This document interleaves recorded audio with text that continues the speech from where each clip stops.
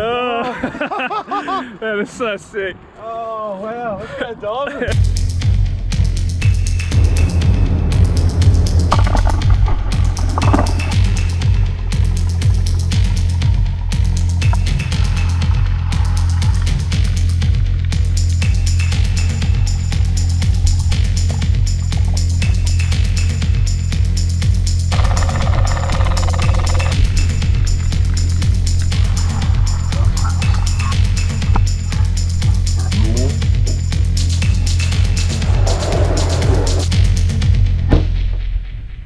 We didn't have the best start to the weekend. Simon's lost his bag off the back of the boat. We just found it.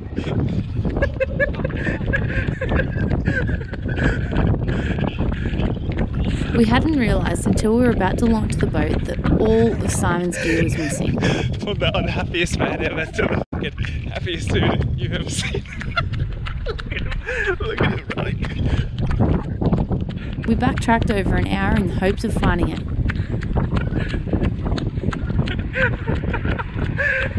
Oh, your winch handle!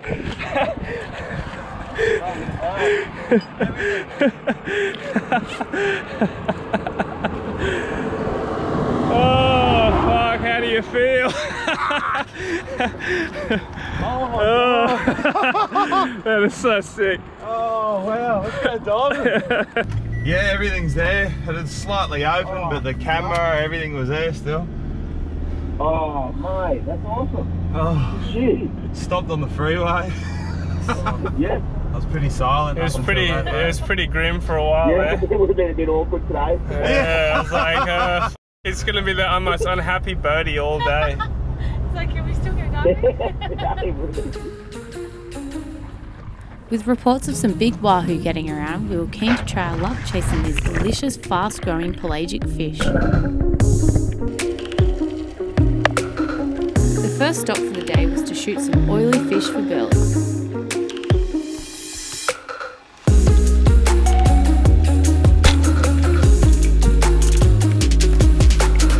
I was lying there on the bottom waiting for the fucking surge and look at this, I looked in front of it, oh, there's a wobby, like my arm was right up against it. There was no shortage of sharks out there on this day. Always a good sign when chasing fish.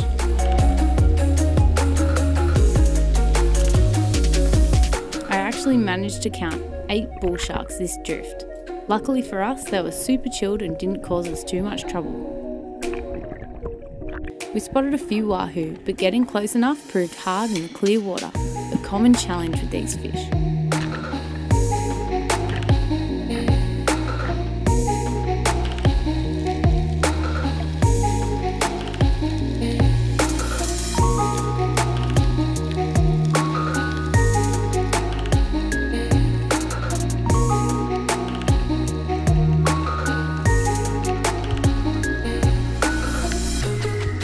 We'd been seeing cobia all day, but I don't think any of us were game enough to take this shot.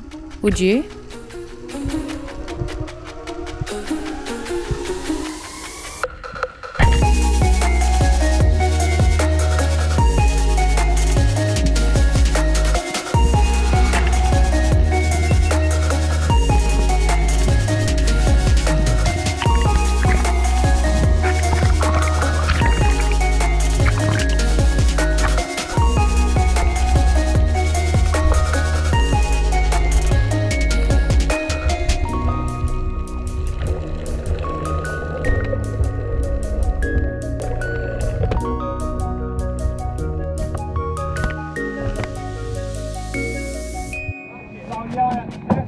Big one, just watching it all.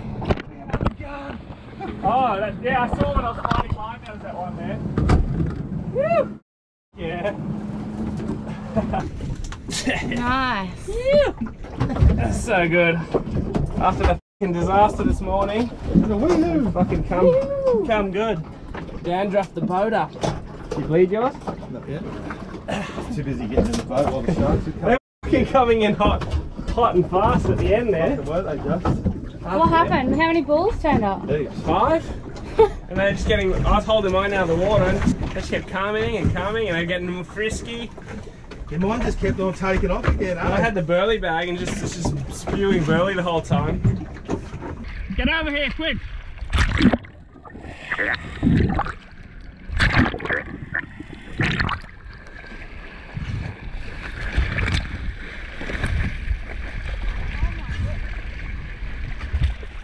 What's it, spear? Nice, that's a good hoo. Death throws.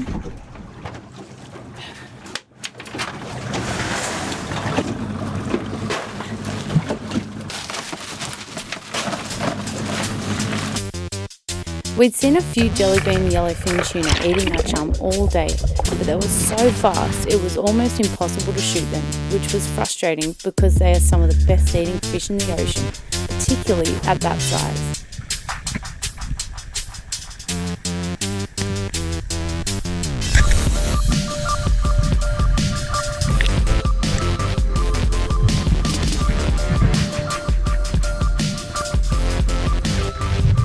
If you think peeing in your wetsuit and a drop of blood is something to worry about, you're wrong. This sound is the true dinner bell for sharks, and they'll turn up instantly if they're in the area.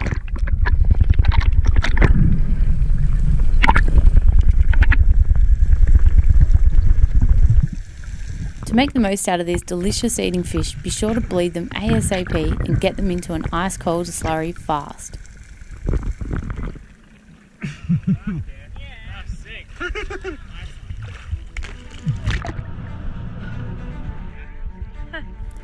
It was my time to shine. With everyone on board with a fish, I was itching for an opportunity to land some dinner for myself, when finally a lone wahoo presented a long shot. The next 5 minutes would be an absolute roller coaster of emotions as I'd forgotten my backup belt reel.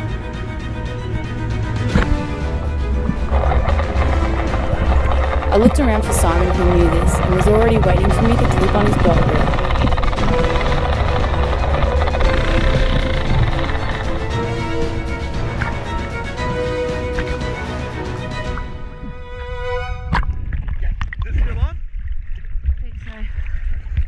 My line went slack and I thought I'd lost it. Lost it. The long shot.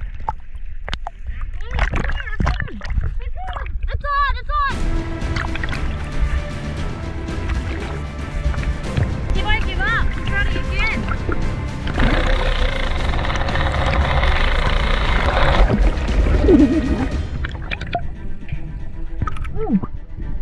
After a tug of war for 5 minutes with this fish, I'd lost it.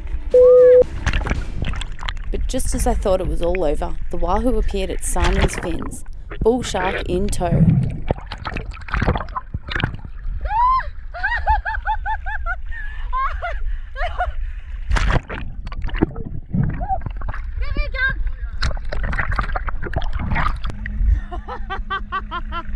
Oh my god! That shark done you a favour. Why? Oh, because it's... It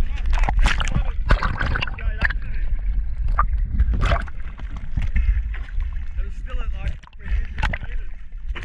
Shark come from the water. Oh, I whacked it.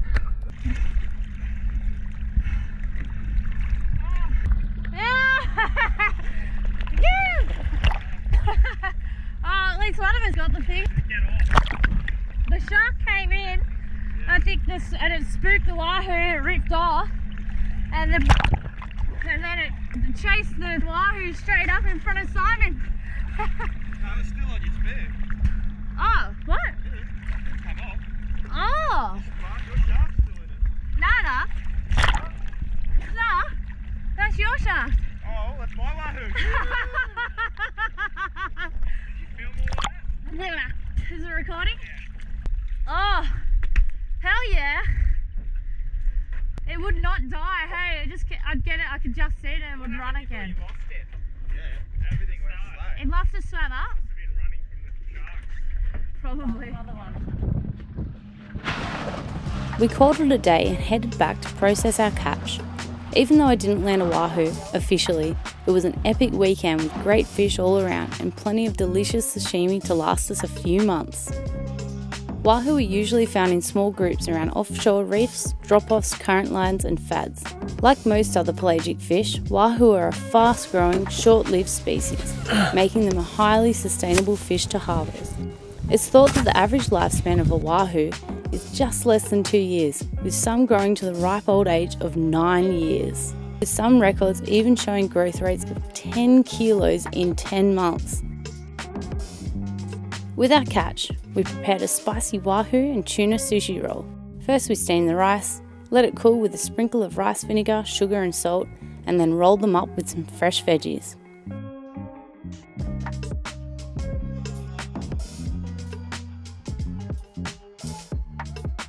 It was absolutely delicious, and there's nothing more rewarding than eating your own hard-earned catch.